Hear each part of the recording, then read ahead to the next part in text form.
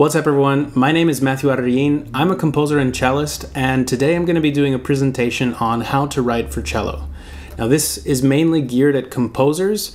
It'll give you a very broad overview about how to write for the cello, the different kinds of considerations you have to take into account, like range, tuning, different kinds of standard techniques, as well as extended techniques.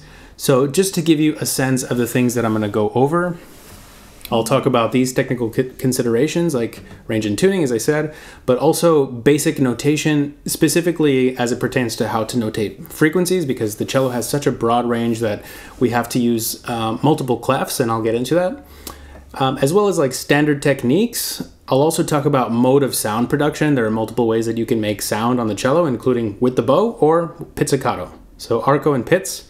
And timbre. Timbre is really important. Where you actually place the bow is going to affect the sound.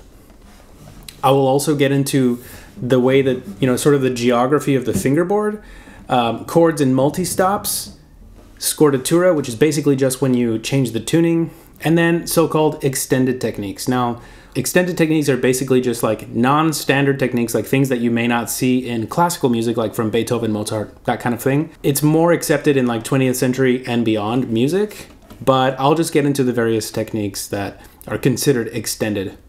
I'll also talk a little bit more in depth about harmonics, both natural and artificial, multiphonics, and then lastly, I'll talk about subtones. Now, if any of this seems unfamiliar, don't worry, I'm going to go as in detail as I can about all of these different facets so that when you're actually writing for the cello, you feel confident about the things that you need to take into account to write idiomatically for the instrument. Now, the first thing is the range and tuning, right? These are the main technical considerations that we have to take into account when writing for the cello. Now, the range is, I would say, C2 to A6, and it's one of the most expansive ranges of any instrument, not just of the string instruments, but any instrument from like the Western orchestra. And you can play higher, but you should use careful planning and thought as to how the player is going to get there. So you can use scales, arpeggios, or the performer can listen to other instruments in that register, which can be really, really helpful. So you think of it just like with the voice, right? The voice, if you don't have perfect pitch, needs to be able to hear what other instruments are playing in order to be able to match that pitch. So when you're in those upper stratospheres of the cello, it's really helpful just to have some kind of reference about where you're supposed to be playing. Up to E5, I would say, is very comfortable for most cellists. So this is basically just this note right here. So you can play all the way up to that note, right? Which is a harmonic. So it's a very nice reference for a lot of cellists. And again, you can play higher, but it's good to use sort of like stepwise motion or scales in order to get the player there. Now, obviously that's not the only way you can do it. But I would say that giving them some kind of way of scaling up there, or like some kind of ladder, so to speak, in the way that you write your ascent can be helpful. Now, if it starts up there, usually it's good to have some kind of reference, like a harmonic, or if that's not possible, then again, listening to other instruments in the orchestra to sort of match what they're doing. It's very possible to play up there. Now, in terms of tuning, just like the other upper instruments in the string family, it's tuned in fifths. The only one that's not tuned in fifths in the string family is the double bass, which is tuned in fourths. So this cello is tuned in fifths from the lowest string to the highest, C, G, D, and A. It's the same as the viola, one octave lower. And chords can be built using these open strings as references.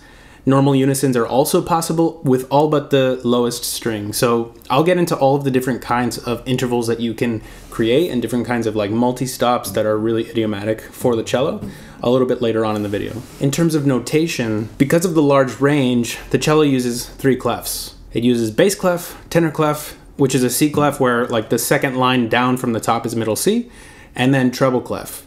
And I would notate them in the following ranges. So I've put them on the screen. This is what's very comfortable for me. I typically don't like to see more than 4 ledger lines in bass clef above the staff. And then when you switch to tenor clef, I would say like the open A string, which is right in the middle of the staff, is pretty comfortable to read. I think this is super common. Below that, it starts to be a little bit counterintuitive. It starts to be too low. So I wouldn't personally like to see tenor clef below the A string, just because like it could be renotated in bass clef, and that's a lot easier to read. And then if you're just spending most of the time in this upper register from like middle C all the way up, then I would just use treble clef as much as possible, unless it makes more sense to switch between treble and tenor. So use your best judgment, and again, you can always ask the performer that you're working with what they prefer to see. In terms of standard techniques, we talk about mode of sound production. So you can either use the bow or you can pluck, right?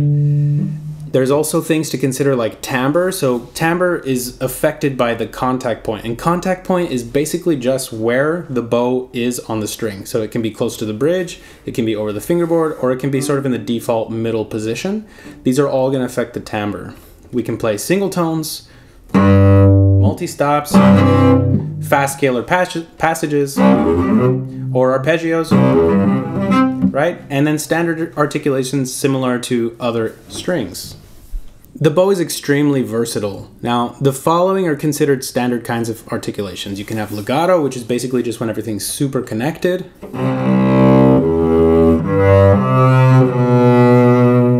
Staccato is when everything is super short. Tenuto is sort of like somewhere in between. Jeté or ricochet, I prefer the term ricochet, but jeté or ricochet simply just means like creating this bouncing. It basically just creates this like skittering, skipping stone sort of effect, right? Spiccato is like a vertical bouncing short note, similar to staccato, except that there's a little bit more air to it. So I would say that that's the main difference between staccato. Staccato doesn't necessarily imply that you need to get some vertical air, unless sort of like the stylistic requirements of the piece that you're playing, like in a classical piece, for example, it's just assumed that that's what's going to be the standard articulation. But sometimes composers like to specify. So staccato may mean something different than spiccato. It just depends on the context. And then, of course, tremolo, which is just really fast alternations.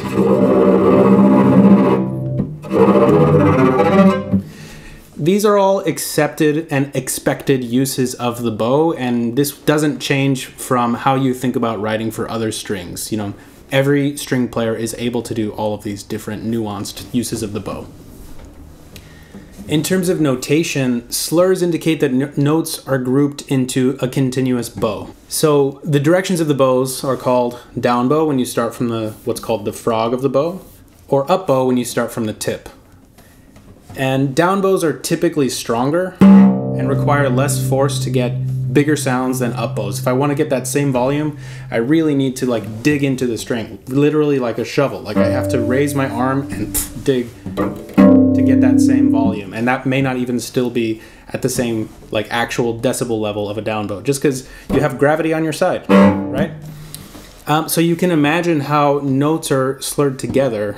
But it's different from other instruments like the piano, for example, which, you know, slurs are more related to phrasing. And so while that's true for strings to a certain extent, there is a limit to the number of notes that you can physically slur.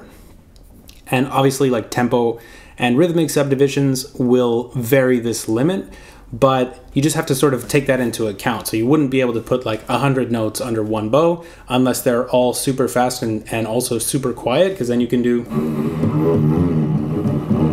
probably do quite a lot if they're slurred. But if that's loud, then I may only be able to do like 10 or 15 notes at that volume. So you just have to take that into account and think about how the performer would slur notes together physically, but also be open to suggestions if certain things might be better with an altered bowing. Now, in terms of pizzicato, or when you pluck the strings, generally string players pluck with one finger. And the reason is because they have to switch back and forth with the bow. If you don't have to use the bow, in other words, like if you have an extended period of time where you're not using the bow, you may actually be able to just change to 2 fingers. But if you have the bow in your hand, that's going to really limit what you can do rhythmically, because you can only pluck as fast. It's sort of like with wind players, it's like single tonguing. They can only single tongue so fast. This is sort of like single tonguing, but with a finger.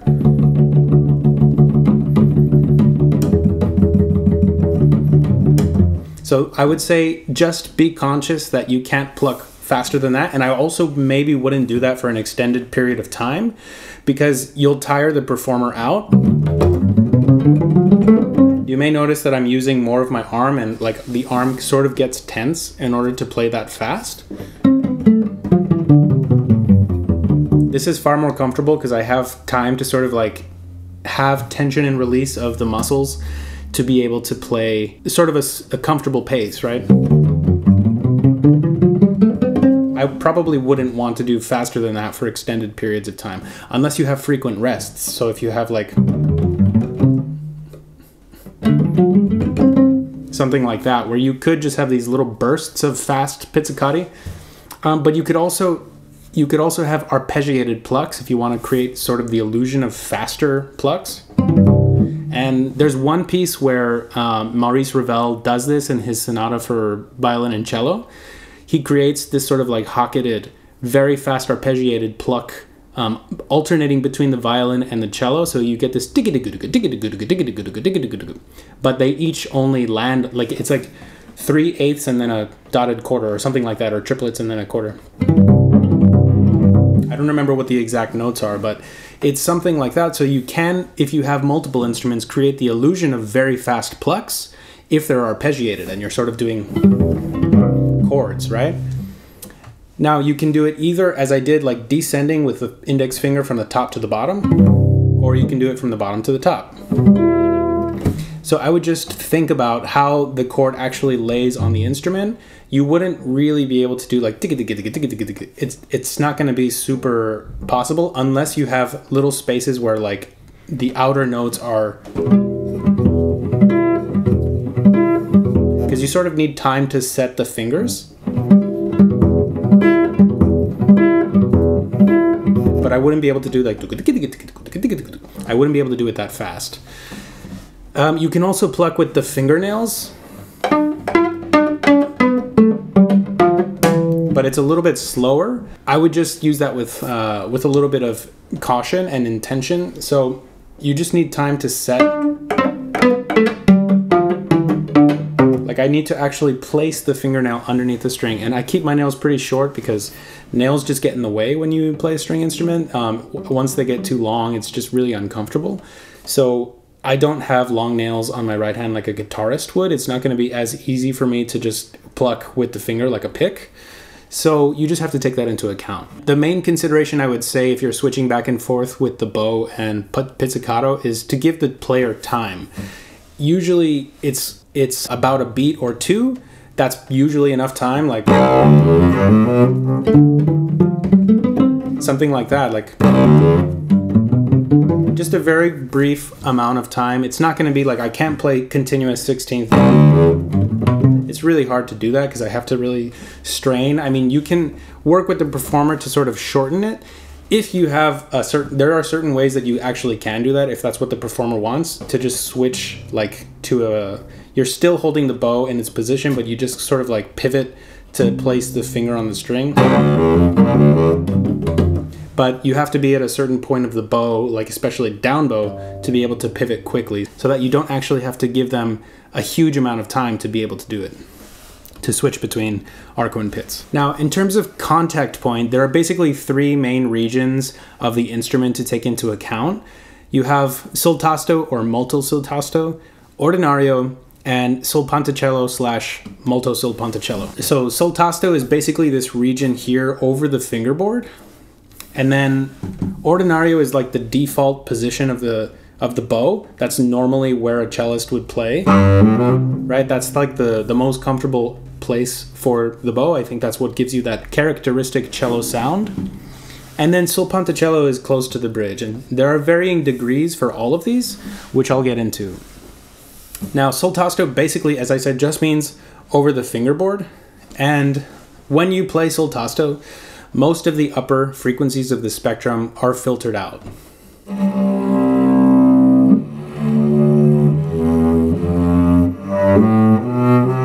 So the sound is a little bit less concentrated. It's more round and bassy, almost flute-like.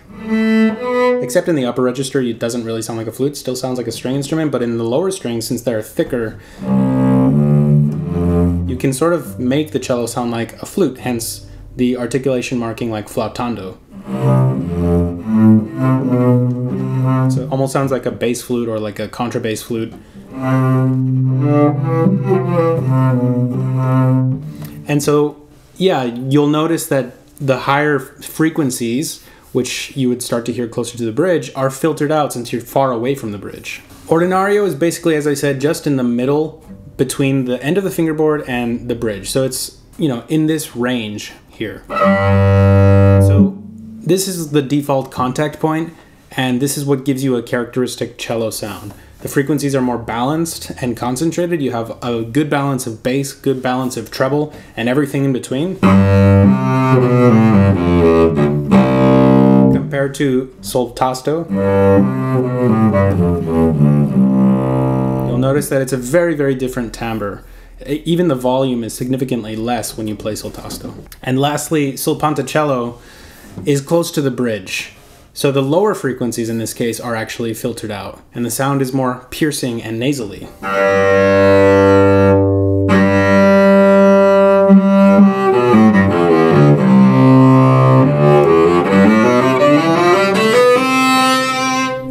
As opposed to the Ordinario or Sul Tasto. So I'm trying to play roughly the same volume on all three of these different contact points. And as I said, each of them has different degrees. So Sul Ponticello, if I'm not like as close to the bridge as possible, I get this nasally sound. But if I go even closer to the bridge, it's going to be even more oriented to those higher frequencies.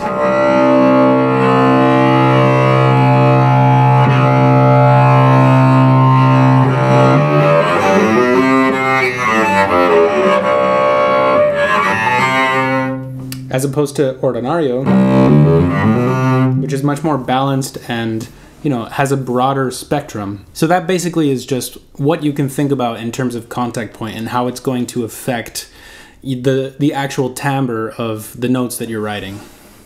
And obviously you can combine all kinds of different articulations. You can have staccato or spiccato, or tremolo. Tremolo with Sul Ponticello is actually quite common.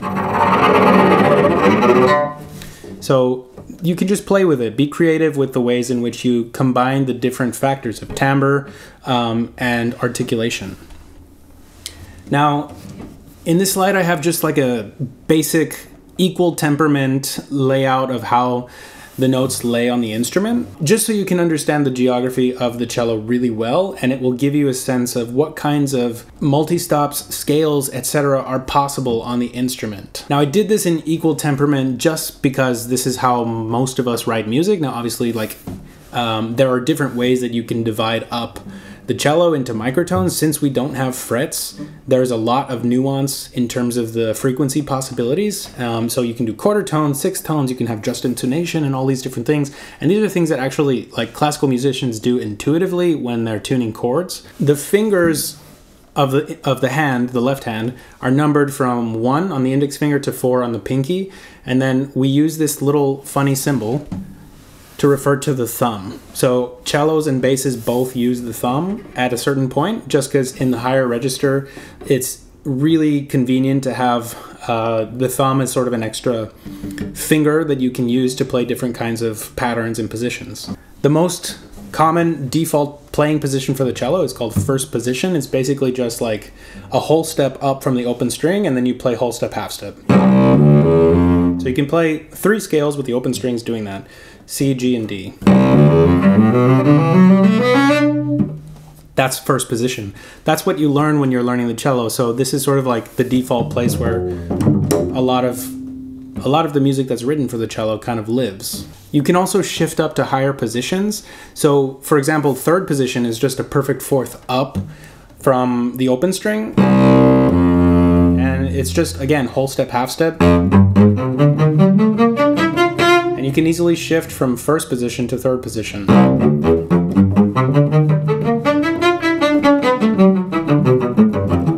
Now I'm just playing these random patterns to show you sort of the ease that you have. And obviously there are other positions. Fourth position is also easy to shift to.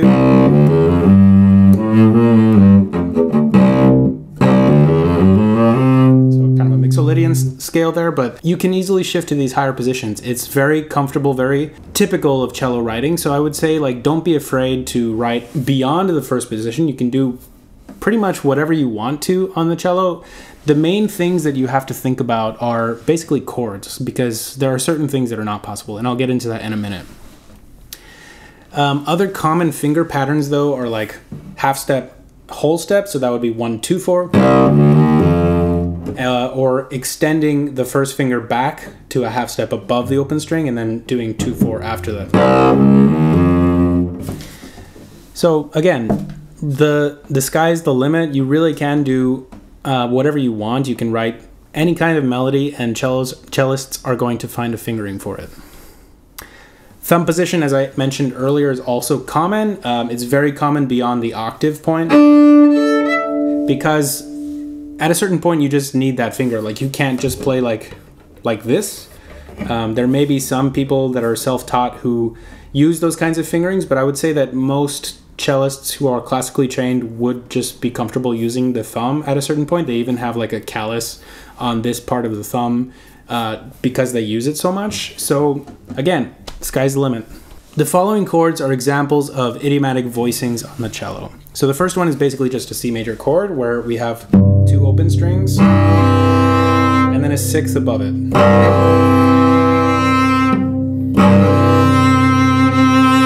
So it's super common. As long as you take into account the open strings, you can write all kinds of different chords, right?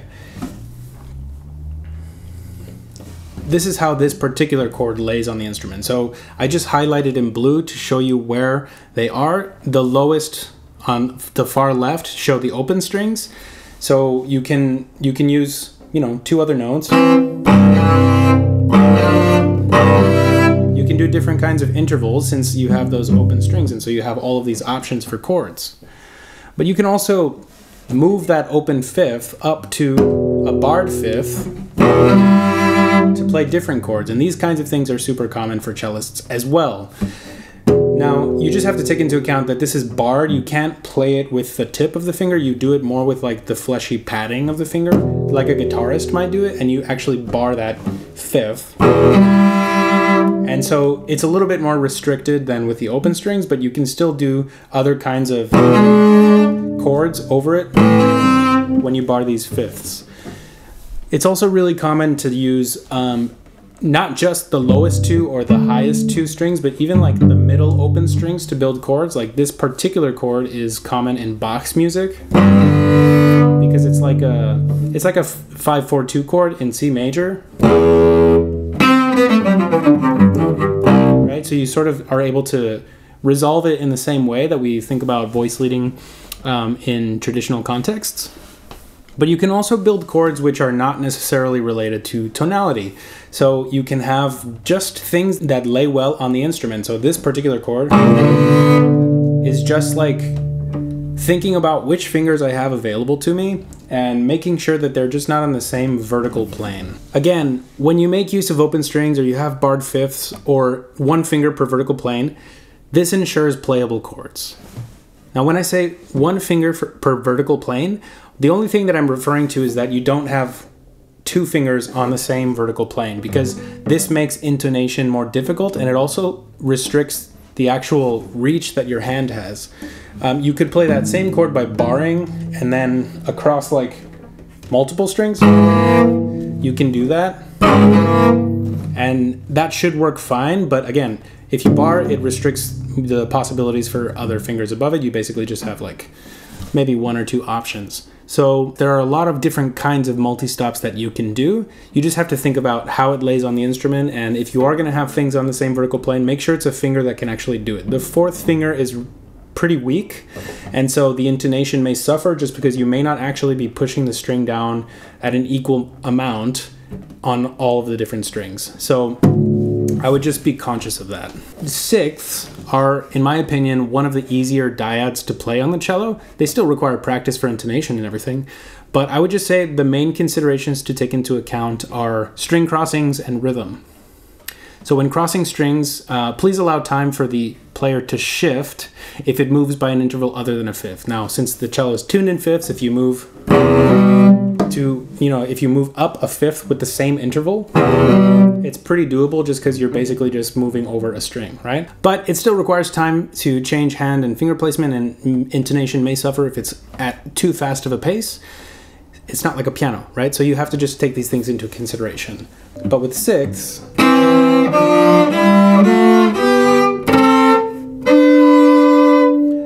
I could work that up.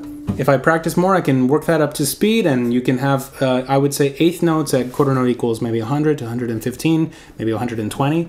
I wouldn't maybe push it past that, just because, there are limits to how fast the hand can move, and the faster you go, similar to pizzicato, you may end up increasing tension, and a lot of things can happen that you may not want. Like intonation may suffer, maybe you'll have glissandi. If that's not something that you're going for, then I might just write them slower so the cellist can play with multiple fingers, or that they can sort of mask the shifts with the bow.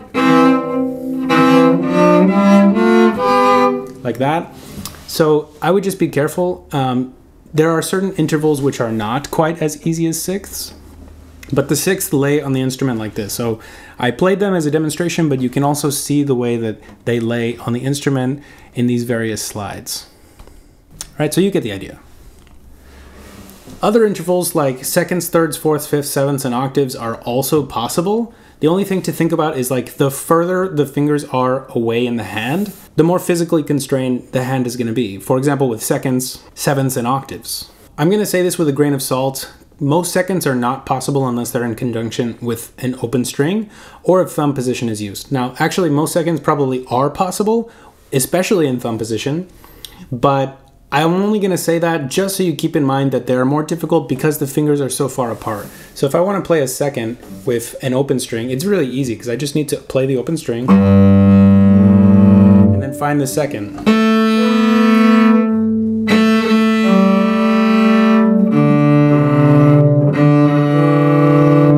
Quite simple when you use the open string. When you try to play that same, if this is now the lower reference, or even a minor second, I'm not really able to play it super in tune. Unless I'm in thumb position. And you have to sort of give time. Like I wouldn't do fast intervals in parallel motion using those intervals just because intonation is going to be really difficult. But if you have a lot of time, you can basically write any second that you want to, as long as the cellist has time to sort of get in place. Right, you can do quite a few things. So just take into account the amount of time it takes to basically move the finger up. So that's really the only main consideration. You can use seconds, but just be careful since you may need thumb position, so you may need time. Playing slowly is definitely possible. Playing fast, I may not do it. So I would just say use the chart to double check if the double stops that you want to write actually work, and always double check with the performer because everyone has different capabilities. Some people are more skilled than others at doing certain kinds of things. Like me, I would be really terrified of seeing octaves just because octaves are one of the hardest intervals to play unless it's with an open string, just because tuning changes depending on where you are. I mean, tuning doesn't change, the relative distance of the fingers changes, and this is something that you really have to practice. And personally, I haven't put in the time to do a lot of octave practicing, so I would be petrified by that. But other people might not necessarily, because maybe they've done a lot of etude work or concerti that have these kinds of intervals, and they may be more skilled at those and more adept at playing certain kinds of intervals. So always double check with your performer because they can tell you, no, octaves are fine. I would tell you, don't write octaves, but that's just me. Again, any double stop has rhythmic limits and can probably play, I would say at the fastest, eighth notes around 120 BPM, which I mentioned earlier. Some intervals like thirds, fourths, sevenths, and octaves are a little bit less agile, so just be cautious when writing double stops. Think about what the player has to physically do to achieve those. Certain intervals, especially if you're in a diatonic scale, if you do parallel thirds, not all thirds are the same distance. So some thirds, like a major third, is actually really close. If you play one step up in a diatonic scale, you have to extend, and so the distance is greater. So if you play fast, doing those kinds of different distances is going to be quite difficult, especially if you slur them on one bow. If you separate, then you can sort of mask those changes, but I would just be cautious with those things. Whenever you get an extension or you have to use thumb position, it's going to be quite difficult. In terms of scordatura, as I said earlier in the video, basically just means when you tune the strings of the cello other than the standard CGDA. As a rule of thumb, it is always, always, always better to tune down than up. Now, tuning up, even in small amounts, like even as little as a half step, can risk breaking a string because it increases the tension. And good quality cello strings are very, very expensive. So if you happen to have a cellist tune up and then the string breaks, you kind of owe them that string. Just to give you a sense, like this string cost like $45 when I bought it. It may actually be more expensive now because of inflation, but they just get more expensive the lower you go on the instrument. So this string was like $120, the C string. So just to give you a sense, like I would not risk tuning up personally. I've broken strings doing that, and so I know how it feels to sort of do that, and I would not recommend it. So again, always better to tune down than up. The main consideration that you have to keep in mind is to keep enough tension in the strings so that the sound post that's inside the instrument doesn't fall down. Now there's just this like rod that's inside on like the you know, your right, my left part of the cello, so it's the left side, and it just sort of like keeps the, I guess, the curvature of the cello at a certain height. So you have to just keep enough tension so the bridge doesn't fall down, so that then the sound post doesn't, as a consequence of the bridge falling, fall down. I would say a good rule of thumb is no more than an octave down, and that's maybe even pushing it, especially if it applies to all strings. Like if you tune all 4 strings down an octave, that's going to be, I would say, a little bit risky. And also at a certain point, the strings will be too loose, and the bow is probably going to push the string into the fingerboard, which you don't really want. So right now at a standard tuning, this is designed so that the tension is such that I don't push the string into the fingerboard, even if I'm pushing pretty hard. Right? I can still get this really thick sound without pushing the string straight into the fingerboard. More comfortable Scordatura tunings, I would say, are within a fourth of the original, but I would say even more commonly are seconds and thirds. So you can see these in all kinds of cello pieces across the literature, and even in different centuries, like even as early as Bach. And it just gives it a different timbre. Because you're changing the actual tension, it's going to change the quality of sound. So you just have to think about that. Keep in mind that changing the tuning can also affect the intonation, as changing the tension of the instrument may actually result in unexpected or even undesirable microtonal deviations. And for notation, specify if the sounding notes are provided or simply the fingerings, or in other words, this tablature, right? It's really important because the cellist needs to know if they need to be transposing. So if it's like tuned down a minor third, are they reading the sounding notes, like the notes you want them to actually, that you want to be heard, or are you just writing the fingering so they play in the same place they always would? So in other words, you would notate it as if it was just regular cello writing without Scordatura, but the sounding results would be different than what's written. So you just have to specify how your notation actually works so that the cello knows how to interpret it. Now, you can change the tuning while playing, but I would use caution, as it is typically difficult to change back unless the performer is given a substantial amount of time. Usually after that moment, the rest of the piece will be in that tuning, or the detuning will occur at the end of the piece. Now, in this section of the video, I'm going to talk about extended techniques. Extended techniques are basically just non-standard techniques that maybe orchestral cellists may not use on a daily basis unless the artistic director of that orchestra is a little bit more warm to the idea of playing 20th century music and beyond. That's really not the case in, I would say, the majority of orchestras, at least not yet. Hopefully that changes with time. But in the contemporary concert music scene, these are really not extended techniques anymore. So I just refer to them that way to differentiate them from the standard techniques I talked about earlier. So the kinds of things that we have are like snap pizzicato, overpressure, percussive sounds, like when you play on the body of the cello, different ways that you can articulate with the bow, like Col Legno Battuto or Col Legno Tratto. Glissando, where you slide from one note to another. Microtonality, which I mentioned earlier when I was talking about the layout of the instrument. Decoupled bowing, left-hand pizzicato, harmonics, which includes natural and artificial, as well as multiphonics, and then lastly, subtones. Now, there are probably more techniques that I could get into, but for the sake of time, I'll just like address each of these in the following slides. So snap pizzicato is used with this cymbal. I don't really know how to describe it. It sort of looks like a thumbs up. It's sometimes called a Bartók pizz because Bartók would use these probably in like orchestral writing or his string quartets. And it's basically just a vertical pizzicato that causes the string to snap against the fingerboard, like this. So you just create enough sort of like potential energy that when you release it, it snaps against the instrument. It's really loud. You can't really do a Bartók pizz quietly because then it just turns into a regular pizzicato. So it's really only like sforzando or forte or beyond that. Overpressure, which you can notate as overpressure or OP, or using this sort of like double down bow cymbal, is a very loud, noisy, and distorted sound when you use too much pressure and not enough speed. And you can do this in different sort of contact points.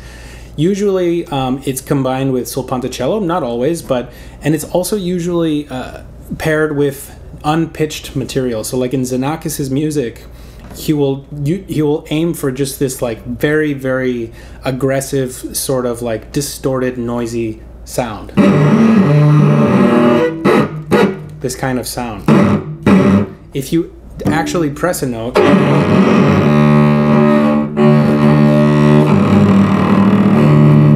you really can't get the overpressure sound. You can sort of get it when you're close to the bridge, but it starts to be a little bit more clean and closer to just like a Sul Ponticello sound. So typically this sound is paired with muting the strings.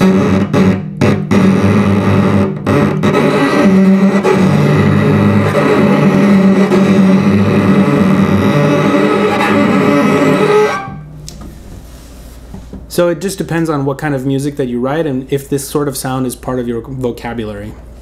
You can also use percussive sounds, and I would probably just notate them with X note heads and maybe even use a percussion clef where you assign different parts of the staff to different parts of the instrument, thinking very much like percussion writing. So different parts of the instrument have different sorts of responses if you use your knuckles versus your fingertips, or if you want these kinds of like very white noise sorts of sounds.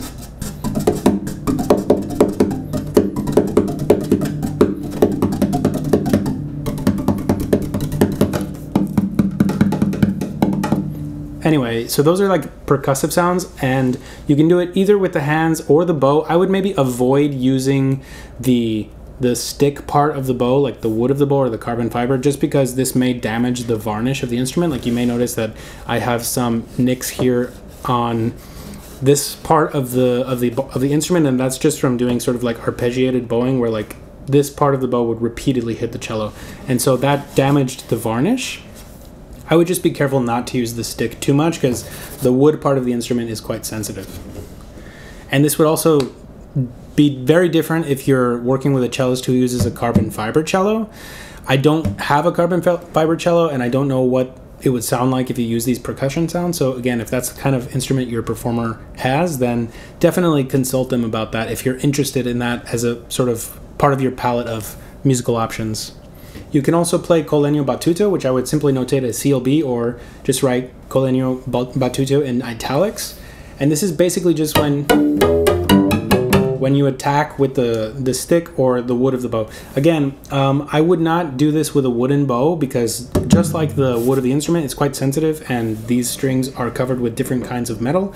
So I would say like you can substitute with a pencil, or like it could be a mechanical pencil or even a wooden pencil. Let me see if I have one nearby. So you could even use a pen, but I just have a mechanical pencil.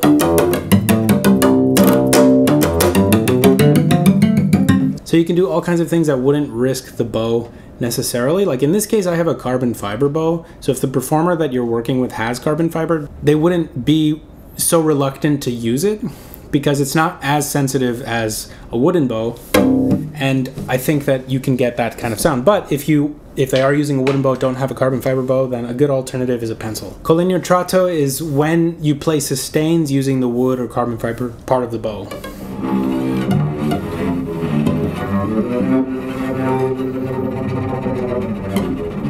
It sounds very hollow. There's actually very little chord to the sound. I'm not even sure that you can hear it on the recording, but this is something that you can also do to vary the sort of timbre that you're going for, to increase the palette of options that's available. Glissando is basically when you just connect one note continuously to another by sliding. So,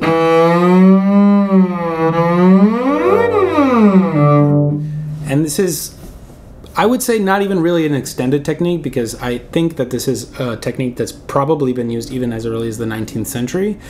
I wish I had an example to sort of show that, but I don't think that this would be super foreign for most cellists, just because we don't have frets, so like even certain things sound very cellistic, because when you shift, even if you don't intend to, you may get a little bit of a glissando.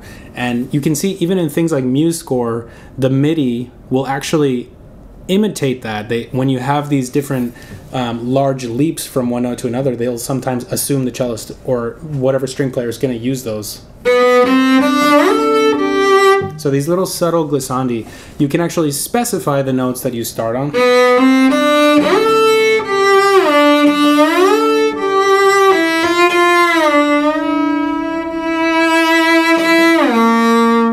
And so that's really quite a common thing. You can do it on one string or multiple strings.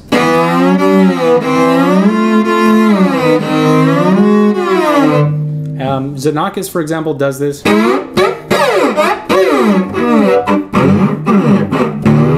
This is like my impersonation of Xenakis' music, but you can build these sorts of double stops. You probably wouldn't be able to do multiple stops. Like, I would say 2 is the maximum, just because it's harder to play 3 strings at once. It's possible, but you have to use more force.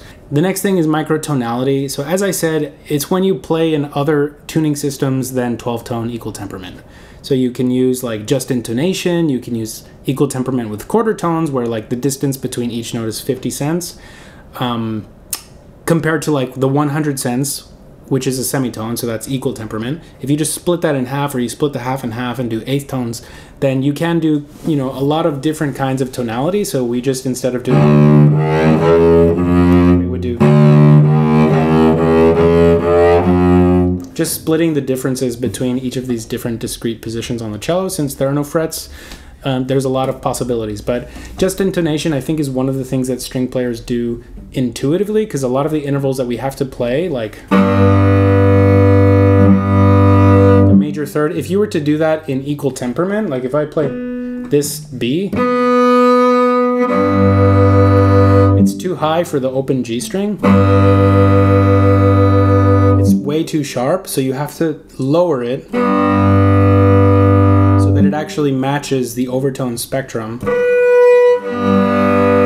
of the G string. So this B needs to correspond with the fifth partial of the G string. So that's just intonation, and we do this intuitively with lots of different kinds of intervals, like thirds, fourths, fifths, even sixths and sevenths, I would say, are impacted by this way of thinking about intonation. So yeah, it's very doable for the cello and for other string instruments as well.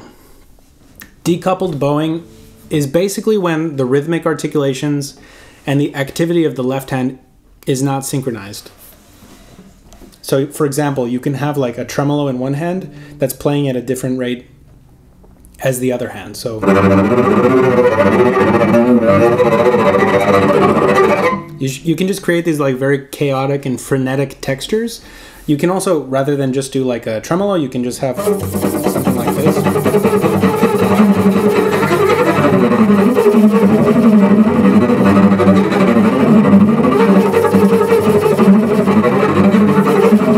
So again, it's still very chaotic and frenetic. So it's basically just like having some, like, two independent kinds of rhythmic activity.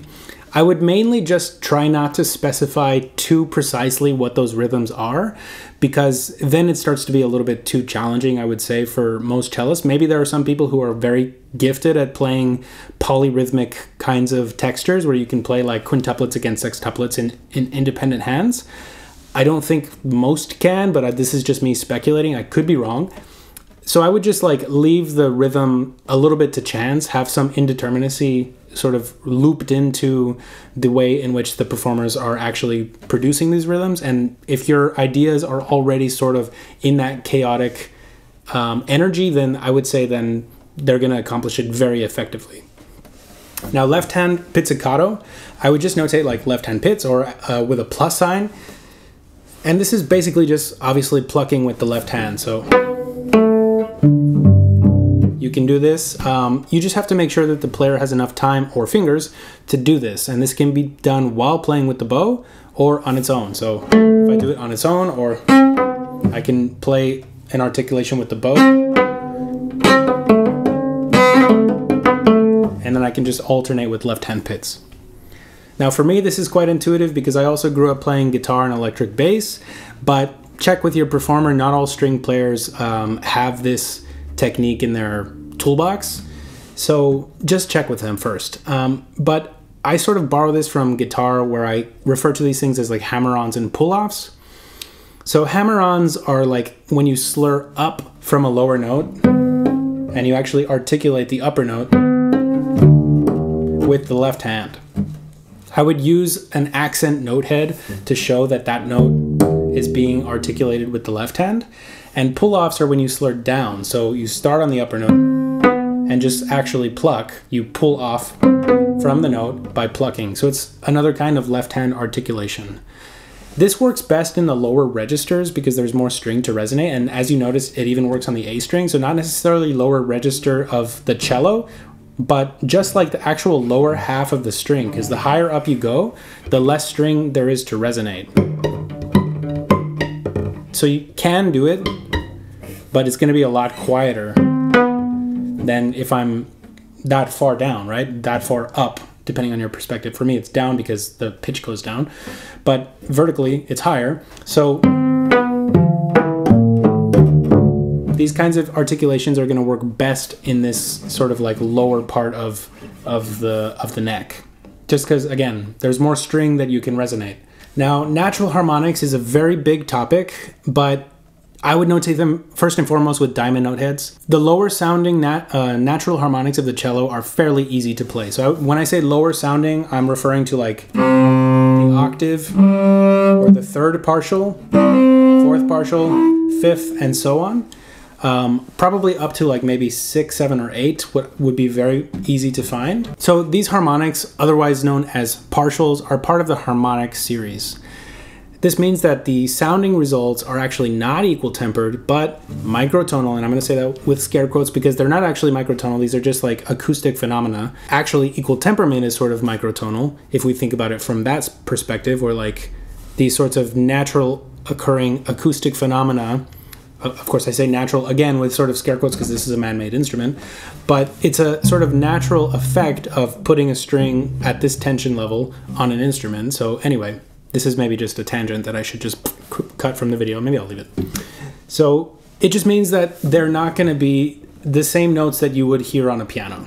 So when you use diamond note heads, and I probably should have inserted this before that, the last bullet point, they are a form of tablature notation, and I would only use them to indicate where the player has to put their fingers. So I personally prefer to see this. I don't really like to see the descriptive notation where you're actually telling the player what note is going to sound. I like notation to be very simple. Just tell me where to put my finger, and then you can say, you can add like an additional piece of information, like this is the fourth partial. For example, you write F diamond note head on the C string, and then you put fourth above it, and then say 4 in Roman numerals to say it's the fourth string, and I know that it's that harmonic, right?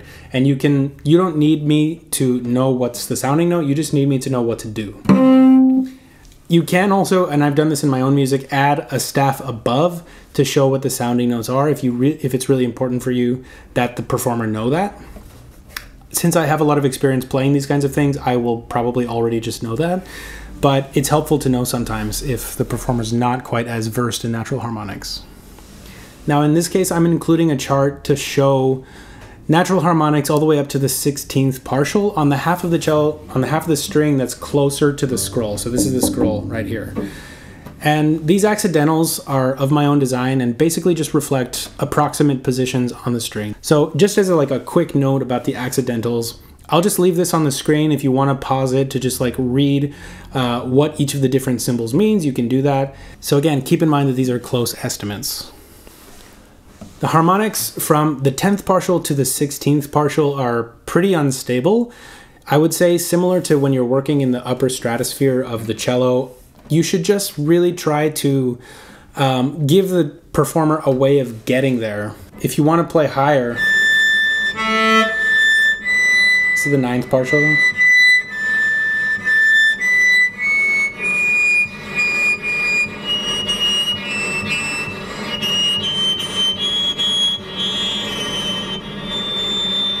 That's the 16th partial.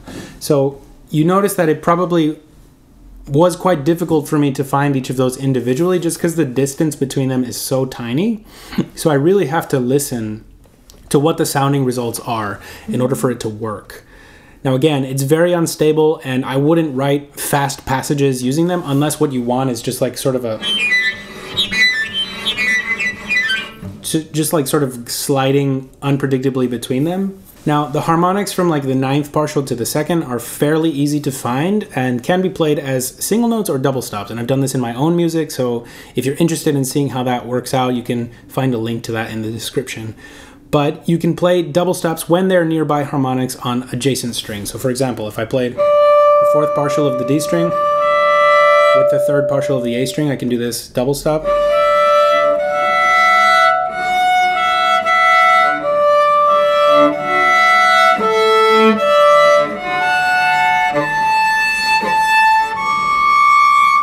Lots of things are possible, similar to when you're writing double stops or multi-stops for fully depressed notes. You just have to think about where they lie on the cello so that you can then find the notes that you're looking for.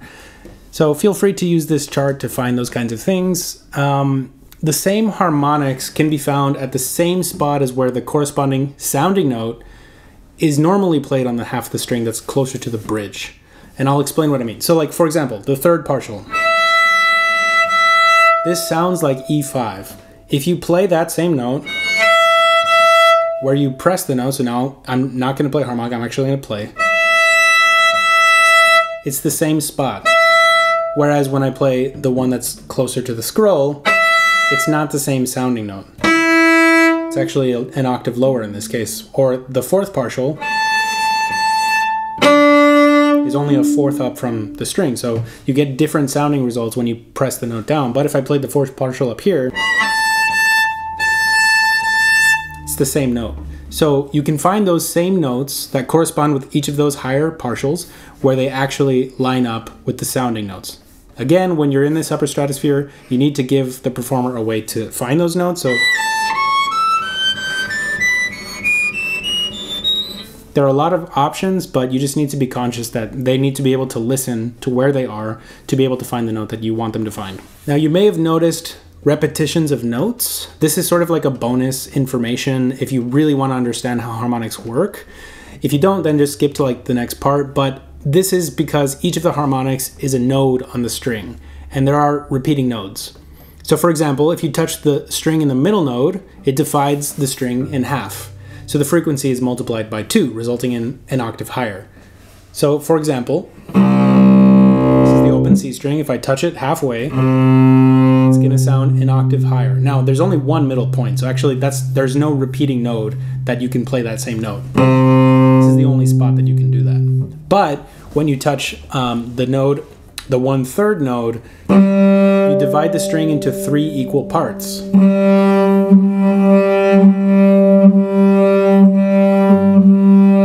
And so this sound, the frequency is multiplied by 3, resulting in a sound that's an octave plus a 5th higher. Now there are only 2 total nodes on the string that do that because, again, you're dividing it into 3. There are 2 points at which you can cut it so that it's equally in 3 parts. And we could do this for every node above the third partial, but I'll just leave it at that. You can sort of read further into the slide to see how it works. The main thing to think about is like the bottom bullet point, which is if a higher node overlaps with the lower node, the lower one is going to sound just because it's a lower denominator and it's closer to the fundamental. So for example, with the fourth partial,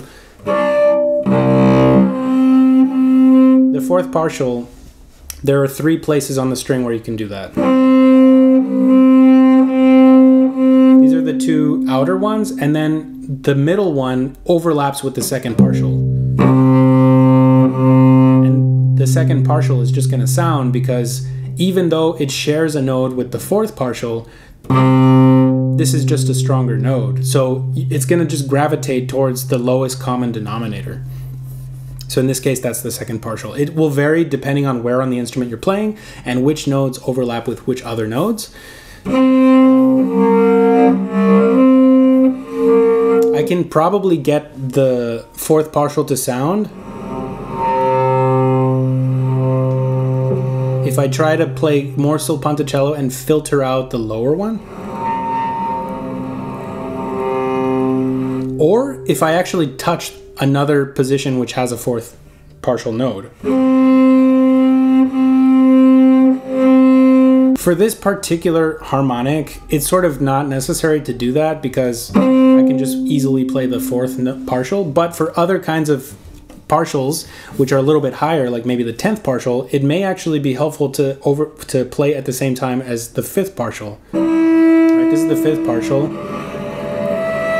If I want the 10th partial, I just put my finger down where the 10th partial is, and I can actually make it more stable by playing at the same time as the 5th partial, because then I'm dividing the string into 10 equal parts and touching 2 nodes to sort of reinforce and force that particular note to sound, rather than if I just play the 5th partial, which actually overlaps with one of the 10th partial nodes. And so you just push it in the favor of the higher one by having the actual division of the string playing on two spots at once. Now, artificial harmonics are directly related to natural harmonics, but they're limited to what the hand can physically reach.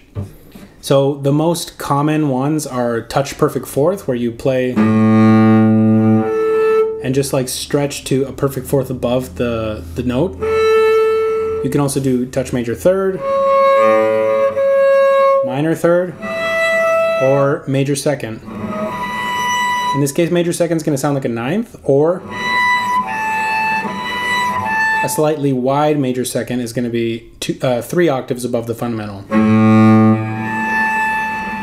So you can use different kinds of notation to specify that, and you can also just say above that which partial that you want. These particular ones are going to sound as I've notated here. So you have the perfect fourth, which is the most common. So this is either going to be played, like if you have enough time, you can just stretch, or it's going to be played in thumb position. Then you can have the third, the minor third, or the second, which you can just play in regular position. This sounds like a 9th, or the 8th partial. So again, you can use special notation. Based on how I notated it, the 8th partial would actually sound, but I probably in this case should have used a different accidental to show that the 8th partial is a little bit wider, so I might want to just make sure that the performer is conscious of that so that they don't accidentally get the 9th one. Multiphonics are just specific points on the string where you can encourage multiple harmonics to sound at once, and it's because as I sort of went into, there are multiple places on the string where nodes overlap or where they're really close together. So you can touch a place on the string where certain nodes are really close to each other and make them sound at once. So for example, one of the ones that's the most stable, I would say, is when you play close to the 5th partial and the 7th partial. If you play that middle point that splits the 5th and the 7th,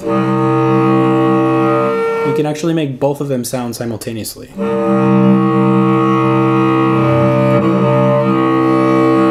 And obviously things like pressure, contact point are going to affect the timbre of the multiphonic. And you're also probably going to get a little bit of the open string sound because it's like there's so much energy that it wants to vibrate. You can play them quietly or loudly. You can play double stops. So really there are a lot of options. I would encourage you to visit cellomap.com so that you can learn a lot more about this, because they actually have a lot of very detailed resources like recordings and notation about how these different multiphonics work on the cello. So definitely check that out. But things to consider are that not all multiphonics work equally well across strings. On the upper strings, you can get these multiphonics too.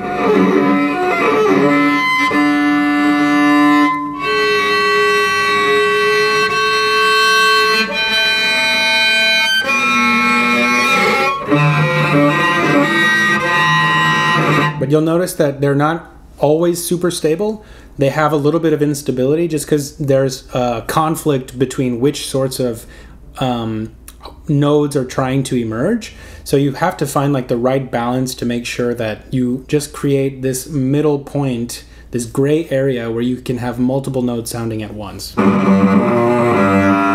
Sometimes adding vibrato can actually help to stabilize it, because it sort of like averages out the actual position that's being touched.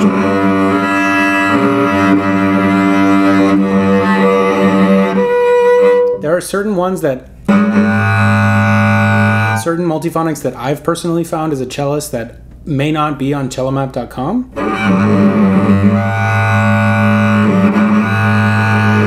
This one is my favorite. Sometimes what's actually really helpful, so this may be helpful if you're talking with a cellist, or if you're a cellist and you're watching this and you're trying to figure out how to make them work, sometimes it's really helpful to get the higher note first and then adjust the pressure to be able to actually get the multiphonic to sound.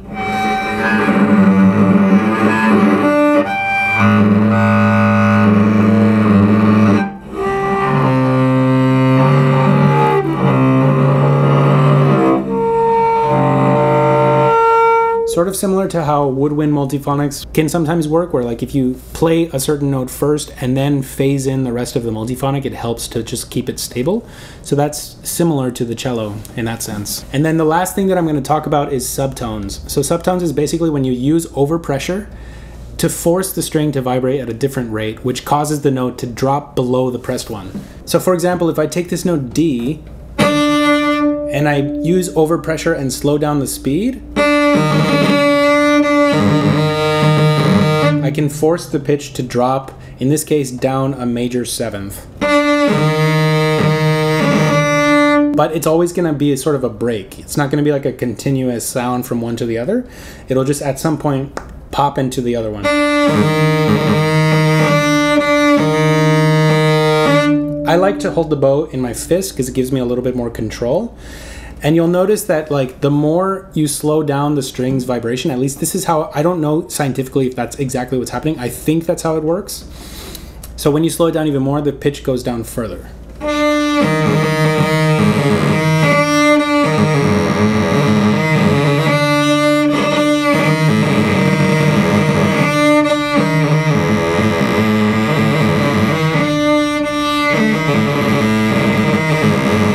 Now you probably noticed that it's not a very stable thing. It's actually super unstable, and the pitches I've written on this slide are very relative, and you can't really pick out the notes at will, with the exception of maybe the first subtone, which you probably can actually stabilize it quite well. But it's always going to oscillate with the closest nearby, either lower or higher. That's just the way that it's going to work. So it may oscillate back and forth between like the depressed note that you're playing, the normal one,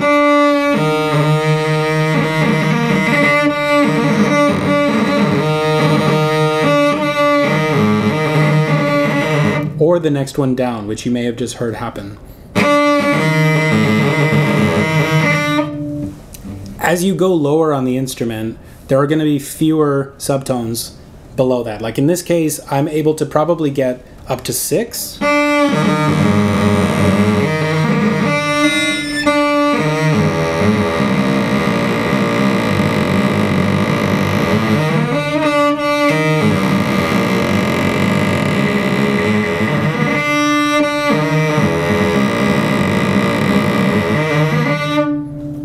not very stable. But the lower that you go, the fewer there are, because those resulting subtones are just going to be below audible frequency or below 20 hertz.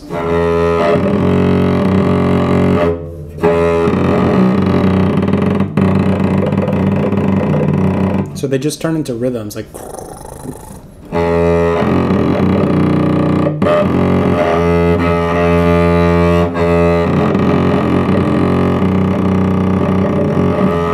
If it's above 20 hertz, then you're going to hear a pitch, but just keep that in mind.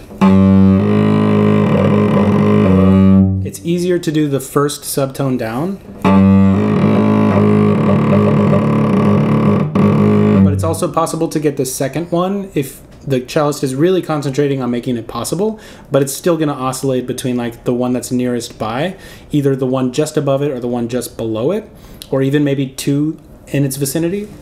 So just be open if you're going to use subtones to that kind of like instability of the resulting sound. Another thing that's really important to note, and I haven't done like substantial research on this to actually figure out what the sounding results are going to be depending on where you play them, but the sounding results and intervals may actually vary depending on where the note is played on the cello. So if you play it a little bit higher, it may not be a major seventh, it might be slightly smaller. Like in this case, it sounds more like a minor seventh, but it's microtonal. It's not quite, like pitch is relative.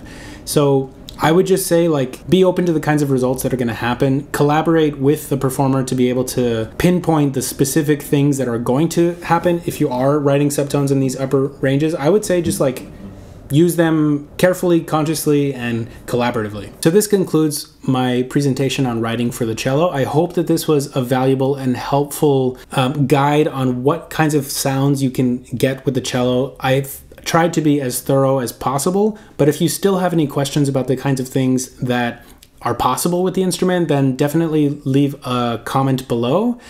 And I would encourage you also to, if you like these kinds of videos, then like the video, subscribe to my channel, because I'll be posting different kinds of things that are helpful for composers in the future. And I'll see you in the next video. Thanks.